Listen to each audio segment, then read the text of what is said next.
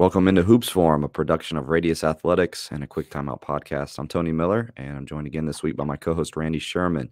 Big thanks to our sponsors over at 323 Sports. They have their famous $99 team packs, which teams around the country have enjoyed this winter and this basketball season. Gives you a lot of customization, a lot of nice pieces of apparel. It's got sweatshirts, shorts, t-shirts. You can mix match things as well. To find out more about what 323 Sports can do for your program, visit 323sports.com, or you can contact a sales rep at sales@323sports.com. They'll be sure to do it right for your basketball program. Today's episode is an X's and O's show, so if you're only listening to this, let me encourage you to go back and watch the video version of it on YouTube. We'll talk a little bit more about that later on. Talked about this several months ago, the spread ball screen. Circling back to that today, Randy, a little bit different though this time. Yeah, we're going to talk about using spread ball screen versus 2-3 zone. I guess maybe a little bit different style of zone attack than you see in a sort of traditional manner where there's against 2-3, usually in 3-guard front with the high post and, player behind the zone. Today we're going to talk about maybe how to apply a very familiar man-to-man concept to 2-3 zone. It's same but different. So some different things you're looking at, just some subtle differences. So yeah, spread ball screen versus 2-3 zone. Let me ask you this before we start. Is this something that you would encourage coaches to use as like primary offense versus 2-3 zone, or sprinkled throughout, or special, or doesn't really matter? I like to use it. We probably won't get to it today, but I like to use it as a mixture of your primary attack versus a 2-3 zone, and kind of a way to get into like a high-low look. But I think it could be with good shooting and like really good shooting and a way for it to be a primary attack. The thing, and we'll see as we get into it, the thing to look for is, the game begins and we run spread ball screen versus 2-3 zone. And what I, as the coach, and with the help of the feedback from the players on the court, need to sort of like be watching for is what adjustments the opposing team or the opposing coach makes to the zone when it starts to get screened. So I don't know that it would be a primary attack, but it might be something that gets you a possession or two, but we'll see. I think with great shooting, you really create a lot of dilemmas that could take you all the way through a whole game. So we'll just take a look at it. I will say a couple of things about spread ball screen versus 2-3 zone before we get into the slides. Would be what we want is like at a macro level principle is the principle of distortion. So we're using the ball screen to get the 2-3 zone. So we come down the court and everyone can tell it's 2-3 zone. There's 2 guards, 2 forwards, and a center. It looks like the perfect world 2-3 zone. And we're going to use the ball screen to distort the shape of the zone. The next principle I want is the main goal is to give the forward or one of the forwards that's on the double side of our spread ball screen formation just too many options, like too many guys to guard and really kind of put them in a place where they make a choice, but they really, in so doing, give us something else. So put them in dilemmas. The thing I like a lot about using spread ball screen versus 2-3 zones, you can do it right off the break. Like if you can, just your normal transition lanes. One thing I see a lot of times against when a team, maybe they've got great tempo and pace against man-to-man, and a zone defense kind of like brings the pace and tempo and kind of brings this lull to the game that like takes some of those type of teams sort of out of their rhythm. And the spread ball screen versus zone that you can run right off the break is a way for a team that likes pace and tempo to get right into an action and right into it, right off the break, 5-6 seconds after gaining possession, we're already into what looks like a drag ball screen, which is another thing I like about spread ball screen versus 2-3 zone, is that we're using kind of a same action to open a possession that we would use against man. If we run a two-side break, we've got a man in the middle who drag ball screens for our ball handler against man-to-man. We're kind of doing the same thing against zone. So the reads and what we're looking at changes a little bit, but it's the same action, shape, and principles right off the break that allow you to sort of maybe have some carryover and maintain tempo. Man, I hear that a lot from coaches like, oh, we played a zone team and they just took us out of tempo and out of rhythm and slowed the game down. And this is a way maybe to combat that. Yeah, I like it. Taking notes here, so don't mind me. No worries. So I guess what we'll be talking about today is sort of like two scenarios that what we see in frame 1 of this slide that's on the screen right now is we've transitioned to our shape. 2 and 3 hit the corners. We got 4 in the stretch position. 5 is in the middle lane. We said Main Street belongs to the post, so they're in the middle lane, and they sort of settle in between the guards and set a drag ball screen for the ball handler on X1, one of the guards, get inside ball screen against a 2-3 zone. And then now it's almost like option football, if you will. So in football, the quarterback reads the player and they either keep it or pitch it, right? So if we set the drag ball screen and the ball, it's not shown here, but if the ball handler can split the guards and get in the paint, that's great. Obviously, we create a collapse by just sort of like sealing one guard and creating a gap. But what will happen most often in the player we're reading is the other guard. In this frame, it's X2 highlighted in white right there. So it's a simple read. We set the inside ball screen. I'm trying to penetrate between the guards. Most often what will happen is X2 will seal that gap, and that's just a straight kick to the high side, the stretch player 4 in this diagram. So then now what we've done is we've successfully given X3, the forward in the zone, like too many options. They can, if they run it 4 to take away the 3-point shot, well, then we extra pass it down to the corner. If they stay flat and don't run it 4 on the kick, then 4 can take the shot or drive the gap between the guard and the forward. If they run at me hard, I'm just going to extra pass it down to the corner. Another big teaching point is when your 5-man sets that inside ball screen, I need them to roll in front of the center. Like I need you to, when you roll, get in front of the center. Don't let them front you, because then you can post on that player and anyone they might run out to the corner. They might run their center out to the corner if I don't seal him to take away the extra pass. I shield him off by sealing him when I roll. So you got to roll in front of the center, like diagram back up in player 1. Not shown would be if there were a frame 5, would be if we kicked a 4, X3 ran at 4, we extra pass it down to 3. And maybe that's not someone you would want shooting a 3, or they can drive it down the baseline, and then 5 would just tee up, and then putting X5 in a position. Do they stop the drive? If they do, then I just make the little pocket pass to X5 team, sort of eye cutting up the lane line.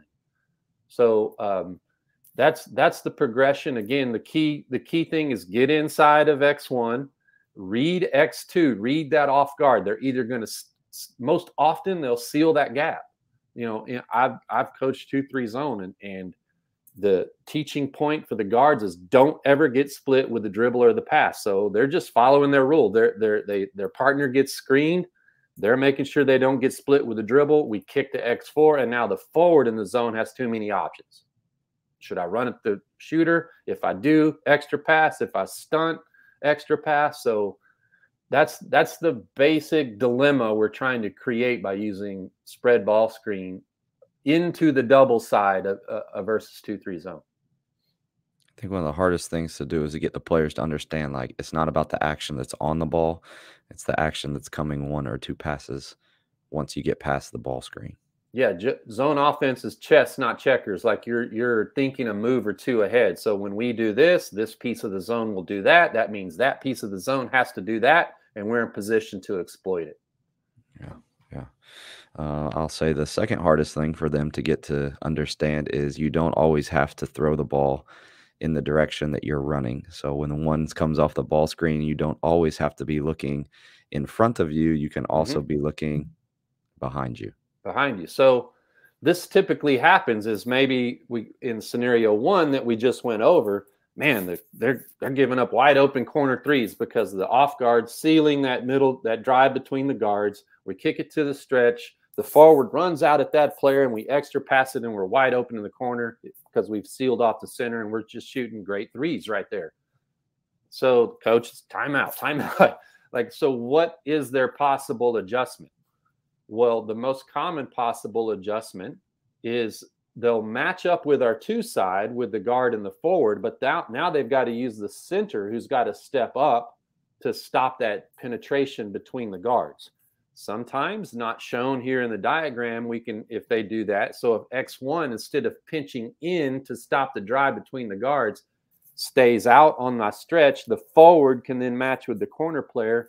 If the center doesn't step up, good, we'll penetrate right between the guards. If they do, sometimes we can lob over their head to my roller.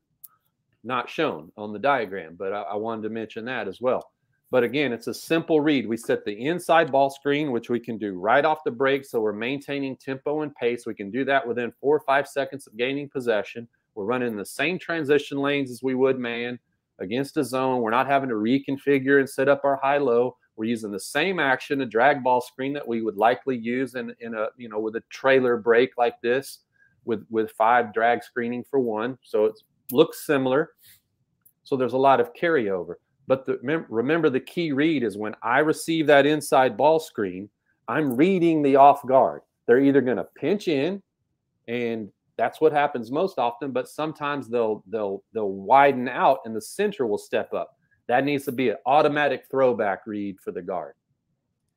Because now they've got enough people on the double side to match up with our double side, guard and forward. But if we'll throw it back and run the baseline, as you see in frame 1 there, now we've created basically the same dilemma. We flipped our double side over there, and we've created the same dilemma behind the screen.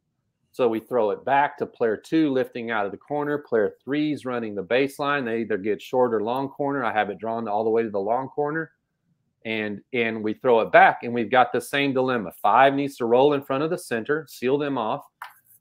X2 gets the 2 gets the throwback pass, and now X4 on that side has the same dilemma as X3 had in scenario 1. They either run out at that player. If they're a great shooter, that'll draw a reaction. That'll get them to run out there. Then we extra pass it down to the corner. We could enter it into 5, who's holding their seal on the center. We could drive it down the baseline, and then I cut 5 up the lane line, or we could just simply shoot the 3 off the extra pass. We've manipulated the zone, distorted it by using the screen, and then reading who stops the middle penetration way back in frame 1. Who stops that? Well, that unlocks where we go with the ball. Mm-hmm. And what this looks like, at least somewhat what this looks like. I have a couple of videos here. Yeah, this video, freeze it right there. So what you see is who is that? San Antonio in a 2-3 zone. Utah, this is flipped. They're going left to right instead of right to left, like my diagrams are drawn, but same principle. You see Rudy Gobert sitting the inside ball screen on the guard. And now we're going to read the other guard, the one standing kind of like in the key area, number 10 in white. So we see number 23 in the Utah Jazz uniform is the stretch position. There's a guy off screen in corner. So the double side is sort of coming is on our side of the bench. So away from or toward us. So yeah, so as you play it, you'll see that we set the screen, that guard helps in. The one circled right there helps in. So he stops the middle penetration. So now you can see what we're going to do is Rubio here is going to pass it ahead to 23. And the forward, if they stay flat like this and don't run out at me, you shoot it. What you see here. That's why sometimes freeze it. If you've got really strong shooters in the deep corners, that forward's going to be like, well, I'm not going to run out at that guy, and well, then you shoot it, or he'll stay flat. And like 23 could have attacked off the catch right there. Look at all the space through the elbow that they could have attacked as well. So yeah, play it, and you'll see. I think the same thing again. Kick. The forward sort of bluffs at him, but he's hesitant to go on and go. So same thing, right off the break, inside ball screen. Reading the guard who's in again. If they're we use the terms they're either in or out. If they're in, if that other guard is in, we're kicking it to the stretch position. So right there, the guard is in. We kick it, and you see right there, he drives it right off the catch and plays 2-on-1 against the center with the roller. Here's another clip. This is a reject, which you can also do. You can also reject that. That inside screen. Here it comes right here, screen. And they use a pass fake and throw it back. So you're just playing off of that action. Inside screen. Now this is scenario 2. Freeze it right here for a second. So see, Karl Anthony Towns is the center in the zone. He's now, they probably got burned a time or two. It's like, timeout. We gotta switch this up. Like, we're giving up corner threes, and that's not cool. So now you can see they've got enough guys to match up with the double side. But you got to use somebody to stop the middle penetration off the ball screen, and that's Karl Anthony Towns right there. And he rises into a shot, but you can see 26 down here along the baseline start to rise up to be there for the back action, the throwback. So to complete what you just said there, if he hadn't shot it, he could throw back here, and we could create the overload by the other guy running the baseline. Yeah, 23 would run the baseline, and then you'd have the overload that you were just talking about. Right, and the forward would then have to. I think that's Kyle Korver probably going to run at him if we throw it back, right? Sure. So and then they're out of people to get to the baseline runner. So yeah, you see him shake up. Yeah. Right. You got it. You got it. That's cool. So it begins with a very simple read up top at the onset of the possession. We set the inside ball screen on one guard. The other guard's either going to be in, pinching that gap, or he's going to be out to match with our stretch. If he's out, let's penetrate through there. Great. If we can't, or because the center steps up, throw it back. Did you rep this a lot with fives or fewer players? I like it with fives because you really need all the moving parts to get the whole read, right? Like if you don't have one piece of the zone missing, I think you need all the pieces of the chessboard to see how that means that guy's going to take that guy and the center might run out. So we got to seal him. So we kind of need all the components to sort of demonstrate all the sort of like extrapolations of what would happen after just that simple inside ball screen. Is there anything that you would either warn them about or say if the players don't do this, then this isn't going to work very well? If our players, the offense, yeah, I think I would warn against this. Your player that receives the very first ball screen at the onset of the possession, sometimes we'll try to just cram it in through those guards, even when the guard is in. Like, kick it, just kick it. Like if they're in, kick it. That was my experience. Sometimes we would try to, pro hop through there, like put our shoulder down and burrow in between the guards. If they're in, kick it. It can. And there's been some times too where you'll see this. You'll sit the inside ball screen. The guard will stunt and get back to the stretch. We should throw it back, but our guy didn't shake up, and he's still down there in the deep corner. So you got it. Everyone needs to know what's happening, right? So like if we set the screen and we see that that it's in, it goes forward. If we don't, we've got to see what did that off guard do, even if we're the guy behind the ball screen, to know to shake up. So yeah, those are two things I would warn about. Is sometimes it happens where they stun and get back out to our stretch. We should throw it back, and we just don't have a guy there to throw it back to because they're still down there in the corner. Were you ever concerned about like shooting too early? What do you mean? I'm talking about just playing against a zone team and shooting first side, second side, and that. Did you ever feel like the game got away from you, or was that not really something? I mean, if we read the floor correctly, set the screen, read the floor correctly, and we set the drag screen, they help in, we kick to the forward, our quick tick to the stretch, the forward runs at us, and we extra pass it to the corner. I mean, I want that shot. That's why we're doing it. So, Right. So that's why we're doing it. So I would say no. I'm more concerned as that did we assess the situation correctly, make the right reads and decisions, and take a good shot that was generated because we assessed the situation correctly. Good. I hope that happens quickly. Yeah.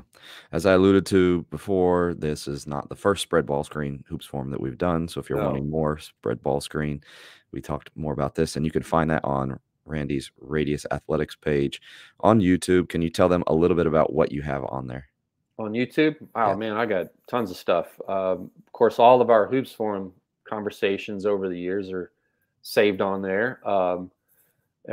And you can watch those on the playlist, and, man, you could we're having a snow day today here in Texas. So today, you could watch them all day long and listen and learn and hear all the wisdom that you and I have shared over the years. I do lots of breakdowns like the one we watched today. I've done playlists of Princeton offense, transition offense, man, you name it. It's on my YouTube channel. So I'd say some of my favorite projects on there, some of the playlists that are, where I went really deep into one team, Princeton offense with Stanford women's team, Nebraska Wesleyan men's team, Syracuse 2-3 zone playlist where I break down kind of like what I talked about today from an offensive perspective, sort of how to play the 2-3 zone from a defensive perspective. I think some other things that have been real popular on my YouTube channel have been some of the transition offense breakdowns. So yeah, there's all kinds of basketball content on my YouTube channel, Radius Athletics. So if you're looking something for just a few minutes, he's got that on there. If you're looking for something a little bit longer, he's got that on there as well. A little bit of everything. Zone, man, everything. You bet. And subscribe, like, share. Love it. Like he said, go to YouTube, search Radius Athletics. You can find all of those resources as well as all of our Hoops Forum episodes. If you're more inclined to listen, you can go to any podcast platform and search A Quick Timeout, and there you'll find the audio version of our show. Thanks so much for Randy, all his resources that he has been sharing. We will attempt to be back again next week. Keep paying attention to our socials to see when that will be. For Randy Sherman, I'm Tony Miller. We'll talk to you again next time on Hoops Forum.